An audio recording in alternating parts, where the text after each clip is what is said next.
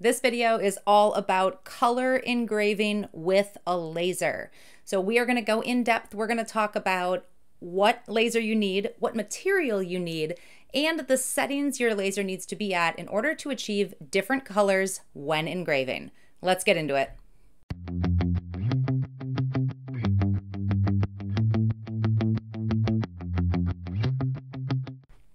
Hey there, I'm Sarah. You're watching Creative Ramblings. We talk a lot about lasers on this channel. If you are a laser user or thinking about getting a laser, you're in the right place. Consider subscribing. I have a ton of laser videos on here just for you. Today is all about engraving in color. This is a very technical, detailed video, but if you follow through with this and you try it on your own, you're going to be able to have some really incredible results on your projects.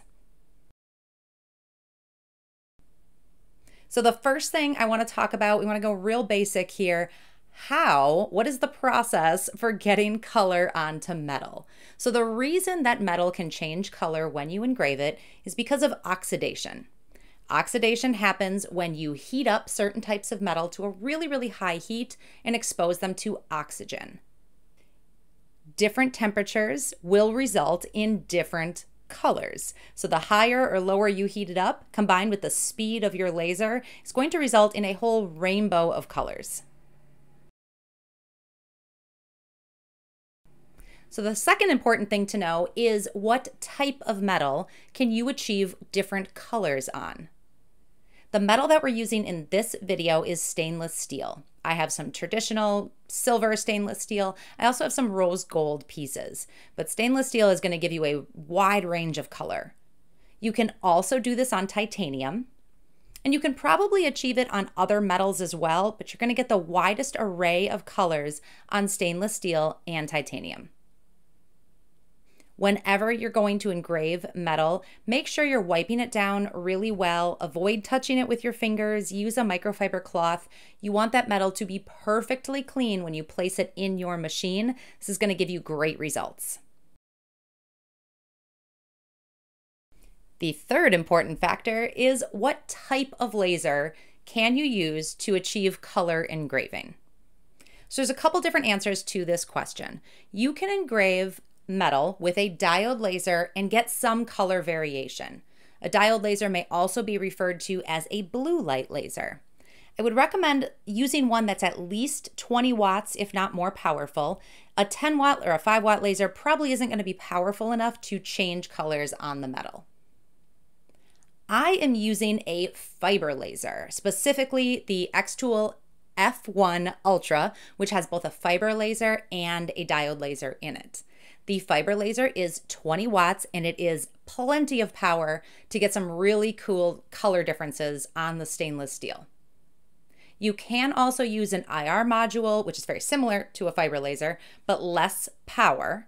You can use the original F1, which has a 2 watt IR module, or the IR module that fits into the S1. If you're using an IR module, you can follow all these steps that we're going to go through, but your results and your power and speed combinations are going to be a little bit different than the ones we're doing with our fiber laser here. I am going to be using the xTool F1 Ultra. Again, it's a fiber and diode laser combined. It's an incredible machine. I have a whole bunch of videos on it. They're down in the description if you want to take a look and learn more.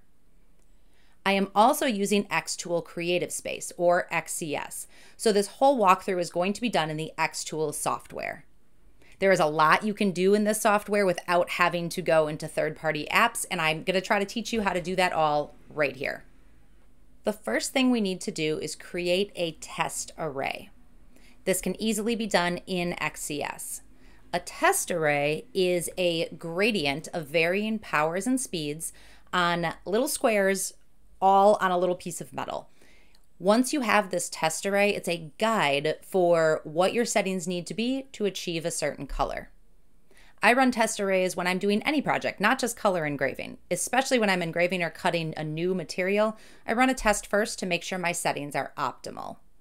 And this is not very technical, but I keep little yellow legal pads like this next to each one of my lasers. It says the name of the laser on top, and when I get perfect settings for something, I write them down. It's a really handy reference to have right there.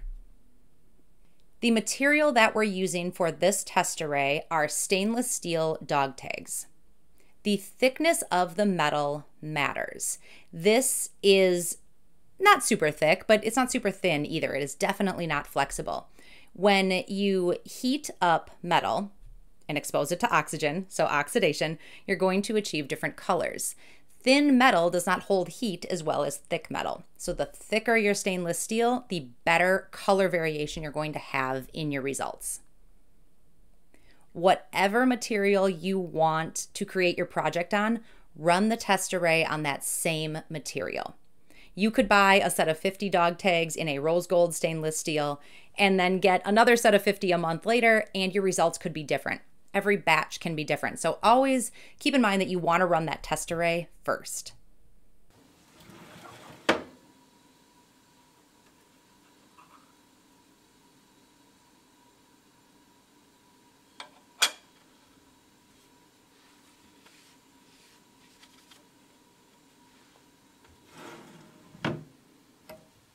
I am in xTool Creative Space, or XCS. I have already connected my F1 Ultra, and inside I have placed a stainless steel tag, making sure that it's nice and clean so my fingerprints don't interfere with anything.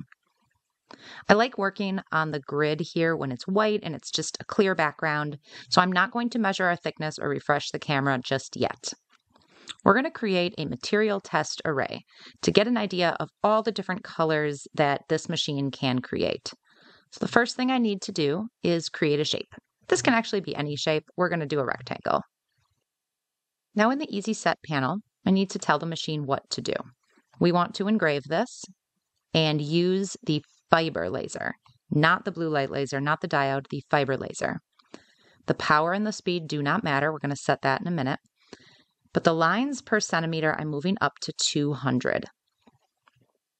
I have found that I get a little bit richer color and a little bit more variation if that lines per centimeter is higher. We're going to leave it at one pass, but again, the passes do matter. If you try this out and then do the same exact test array with 2 passes, you might get some differences. So with all of this set and the rectangle highlighted, I'm going to come down here and click on Material Test Array. And now I can tell the machine what I want to do. So for power, I'm going to leave the max at 100%, but I'm going to leave the minimum at about 20. For speed, I do not need to go up to 10,000 millimeters per second. We're going to come down to about 1,000, and we'll leave the minimum at 10. And I want to get a lot of spacing between these two, so we're going to go to 15 columns and 10 rows. I'm going to space them a little bit closer to one another, leaving that gap at about 1 millimeter. So with all of this set, I can hit done. And this is my test array. Now I don't want to change anything from here. I am going to make it quite a bit smaller though, because my piece of stainless steel is quite a bit smaller. Now over on the right, if I click off of the test array, now I can measure the thickness. This is going to let the F1 Ultra auto measure and determine how thick the material on the base plate is.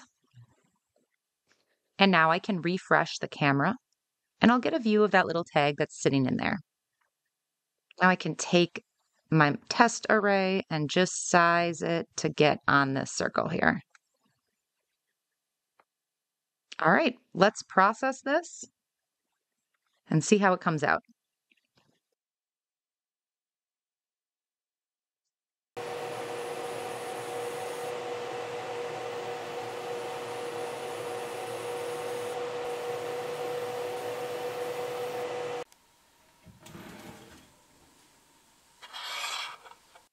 This is some great variation in color we got on this one. I can tell that that bottom row is probably a little too dark. I don't get a ton of variation.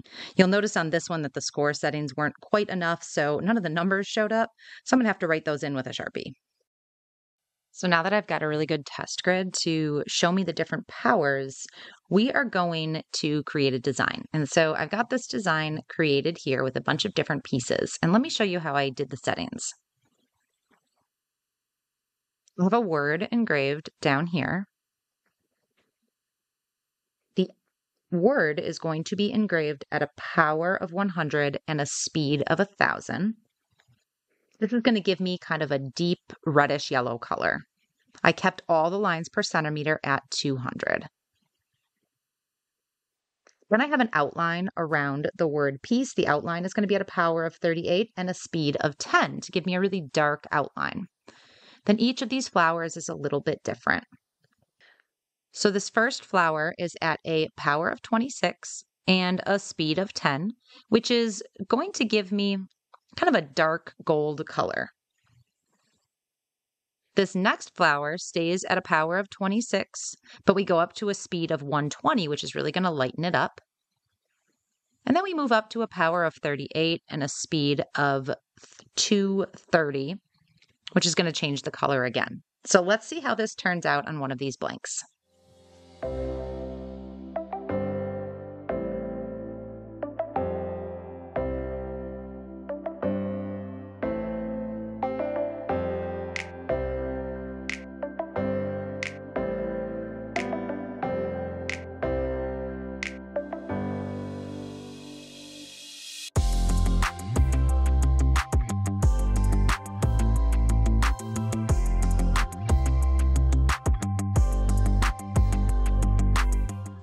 So I've done a lot of tests on stainless steel. This is all different types of stainless steel. So these are rose gold dog tags that I really like. I started with these, a lot of different test grids, and then some different pictures we've done. I have done the bottle openers and then the tags that we did in this video. Every time you get a blank, make sure you're switching it out and you're running a test grid, because this is actually the same exact grid on two different pieces and the color variation is very different. I think you get more color variation when you use a silver background versus when you use a gold background. And it definitely changes in the light. This is under artificial light. If you take this out in the sun, you're going to see a little bit different. This is probably my favorite grid to grab different colors from. And then you can use that grid as a guide to then make pieces like this. I know that you can achieve a really cool pink and blue color, but I haven't been able to get it just yet. Again, that's just going to be more testing, maybe more lines per centimeter, maybe a couple passes, different power and speed combinations, maybe different blanks. But I really like this variation between the really soft white and the almost dark black and all the different reds in between. So in this video, I wanted to teach you how to engrave in color, and I hope you're walking away with a good understanding of how to do that, what type of laser you need, and the relationship between power and speed and material, and how that all works together. Now go try this yourself, make sure you run a bunch of tests, and you're gonna get some really cool results. If you have any further questions, let me know down in the comments. I'd love to chat with you. If you're not already subscribed to Creative Ramblings, hit that subscribe button so you don't miss my next video. Thanks for watching. We'll see you next time.